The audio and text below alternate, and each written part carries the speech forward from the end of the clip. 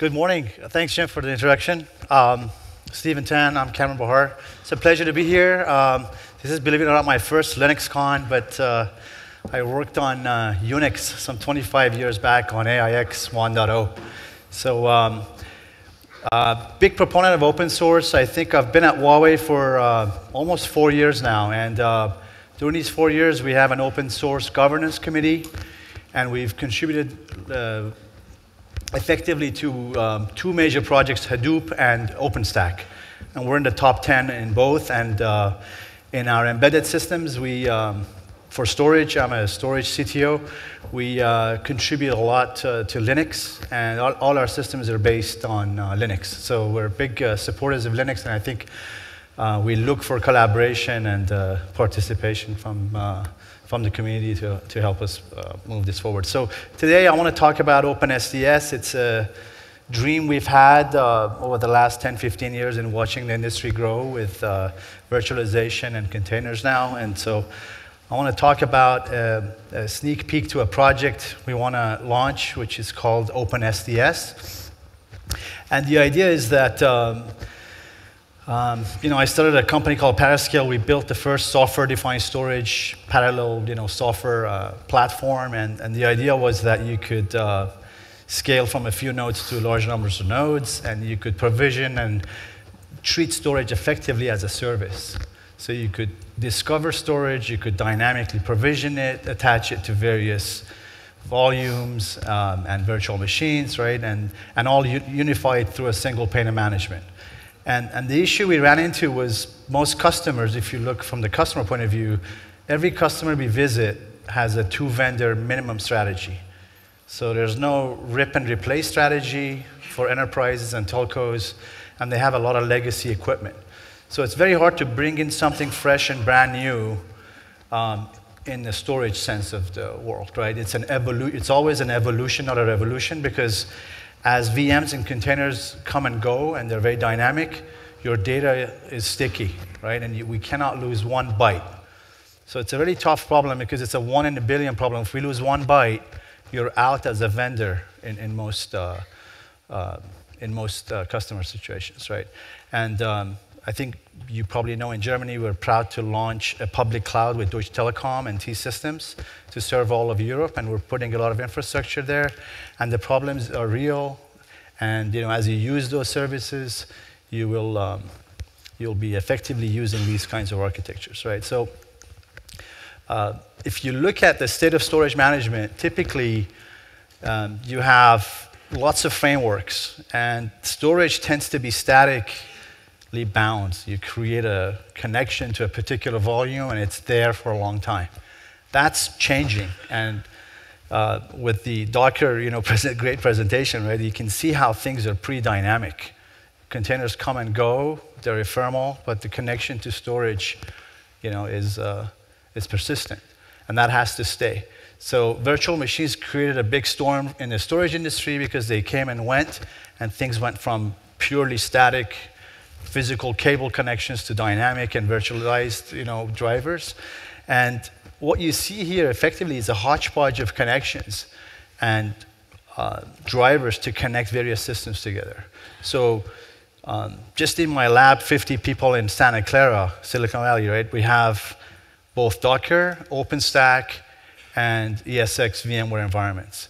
And it's not possible for me to connect a volume from one to the other. If I finish using this volume, I can't move it and reuse that dynamically with a click to another environment. It's sort of locked in still to either VMware or OpenStack or to a Docker instance, right? So again, it's sort of static. So is there a better option? And what we're proposing effectively is this virtualization layer that effectively does discovery, provisioning, management, and orchestration of advanced storage services, and allows the open source vendors to plug in their OpenSDS adapters to manage storage. So Ceph, Cluster, and ZFS, and what have you can plug in through that stack. And it allows the vendors from EMC, Huawei, Intel, HP to plug in their adapters. And as the previous guest mentioned, strict adherence to clean interfaces, right? So we define the interfaces once, we make them general enough, and then we're able to update both in an open source way and in a proprietary way these vendor APIs. But the plugins allow us to connect multiple frameworks to multiple storage targets dynamically, whether you have legacy investment in infrastructure or you go open source. So it's sort of, you can have a hybrid environment where customers move to these new infrastructures. They can leverage their existing investment in legacy and connect. So common management APIs and simple orchestration. So the high-level value proposition is solve real storage management problems for our customers collectively together.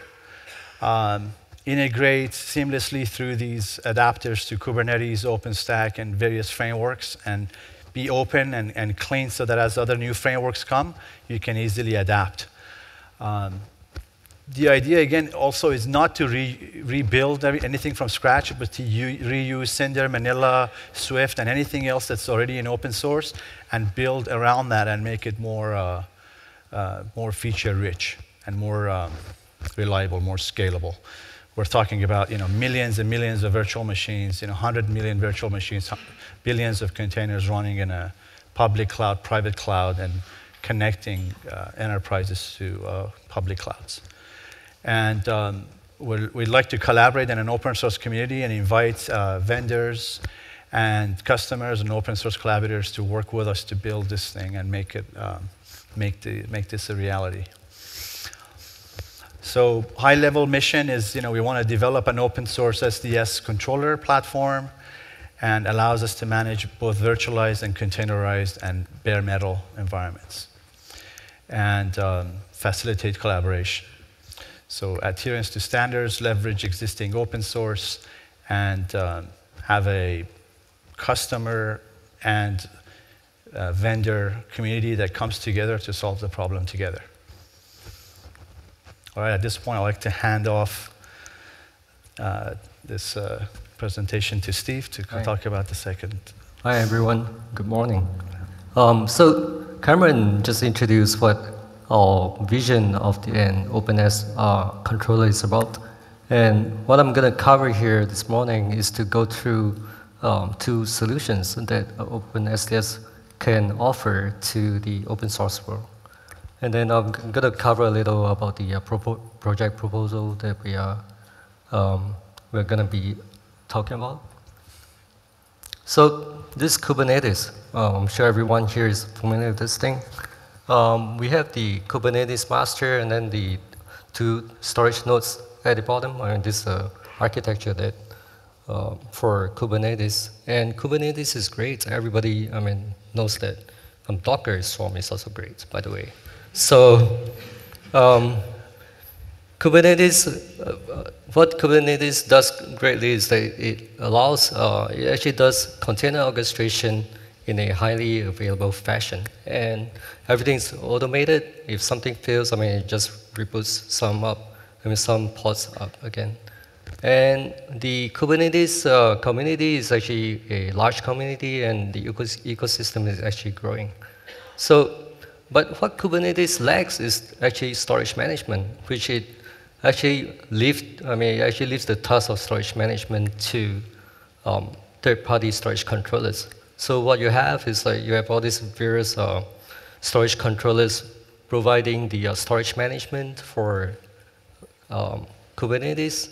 And the problem with this is that each controller is solving the same problem of trying to provide persistent storage for Kubernetes.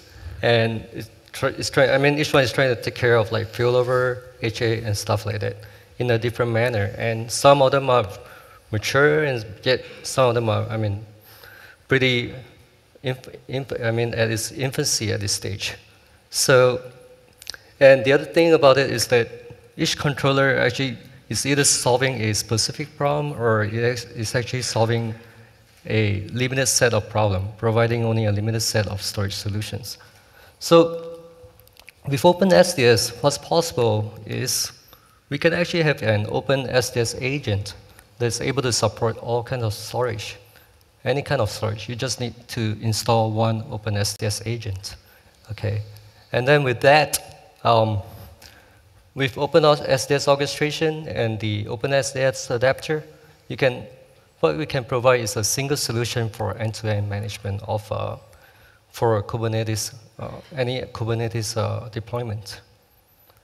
Okay, next we take a look at this OpenStack. OpenStack is, I mean, if you guys haven't heard of it before, Jim mentioned it this morning, it's the most popular cloud OS that's available right now, and it has a large community and large ecosystem. What's great about OpenStack is that it has two projects called Manila and Cinder. Manila actually provides the file services, and Cinder provides the block or volume services. And through these two projects, it actually provides a lot of storage support for, I mean, it builds out a huge ecosystem of storage for OpenStack. So actually what it lacks is that it lacks the basic functionalities of storage management. The 3 points that Cameron mentioned just now, which is discovery, configuration, and management. And again, with OpenSDS management, what we're trying to solve here is that we're going to leverage what has already been invested into Cinder and Manila, and then we're going to connect to provide the connection to the existing ecosystem of storage. And on top of that, we're going to try to enhance the storage management by providing a standardized discovery and configuration and monitoring for OpenStack. So to recap, actually, the OpenSDS project tries to bring 3 key benefits to the SDS management. First one is to be able to plug in, to be able to provide a seamless plugin for any framework. And second, to be able to provide a end-to-end storage management with a single solution. And third, to support a broad set of storage, including cloud storage. So this is the work model that we are going for with this OpenSDS project. First, we're going to try to kick this off as a technical project under Linux Foundation with light governance. Next, we're going to have a technical steering committee for the technical oversight of this project. And source code is going to be on GitHub, and we're going to have Garrett code reviews, and you can have like design blueprints on Launchpad. And we're going to hold regular IRC meetings as well as meetups. So, and we're going to work based on these 4 pillars. First, we're going to be open in terms of licensing, the software design, and specs, and so on. And we're going to focus on the needs of our users. Okay. And on top of that, we're going to collaborate with different communities. We're not just going to be working within the OpenSDS community. We're going to be working with CNCF, Docker, OpenStack, and so on, including standard organizations like SNIR. And lastly, we're going to try to get as many storage vendors to work together with us on this thing. And besides storage vendors, we'll try to get other vendors to work with us. So, great. Yeah, so that's my introduction. The high-level point is, right, join the project, discuss with us. We're here all week. Yes. And at this point, I think I'd like to invite our surprise guest, Reddy Chagam. Please come on stage, Reddy. Reddy is the chief architect. Reddy is the chief architect of SDS at Intel. He's been battling this problem for the last 3 years, and so we thought, he should also maybe chime in and give you a perspective on this. Yeah. So as Cameron talked about, we did not actually come up with this idea yesterday and propose this today. So, so we spent almost 3 years to figure out how do we address the storage management problem in the industry. I initiated open source SDS effort in Intel, starting with the OpenSDS controller project as a prototype effort. Then realized that without storage vendors participating in this effort, it is going to be really difficult to make this project successful. So part of the focus has been how do we bring in the storage vendors? How do we make this project more of open source, industry-wide, collaborative effort? I had numerous discussions with EMC and ended up collaborating with EMC on the OpenSDS controller project. So they open sourced the Viper controller software under the code name called Copperhead. This is really the third phase of what we are trying to do in the industry. So the goal is, let's make sure that the storage vendors actually come together, do this in open way, in an open source project, solve the real end user pain point, and at the same time, really look at evolving the storage interfaces that can really give us a path towards a cleaner integration that Stephen was talking about in the previous slides. So this is kind of the third phase of the project. I'm really excited to see this progression. Really looking forward to collaborating, and we are looking for you guys to actually start contributing to this effort as well. If you look at the networking ecosystem, they have actually made significant progress. As you looked at in the previous talk, there was a Linux Foundation project called Open Daylight, and we are trying to do very, very similar thing with the storage side of the world, and we are really looking forward to this effort. Great. And we have a panel discussion tomorrow at noon in Hugo South. Right. So Dell EMC, and Intel and Huawei will be there. So if you guys have questions, then yeah, please join us there. Yeah, and then get your answers. Great. To the questions. We're out of time. Yeah. All right. Thank you very much. Right. Thank you. Thank you.